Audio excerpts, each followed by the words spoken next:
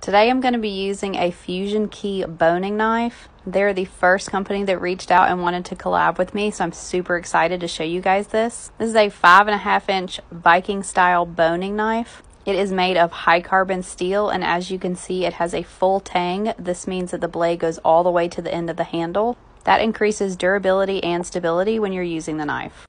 I thought this would be perfect to chop all of my fruits and veggies for my smoothie. I'm going to start by chopping up some cucumber. As you can see, this knife is very sharp. It's also nice that this blade isn't as big as normal chef knives. That will make it great for camping, hunting, barbecues. When I first started cooking, I used a very small santoku, so this is kind of what that reminds me of. If full-size chef knives make you nervous, this will be great for you. I also love that this knife is aesthetically pleasing and Viking style. My fiance and I are very much obsessed with Norse lore and history. If y'all are interested in this knife, it is $21.99 on Amazon. I will put the link in my comments.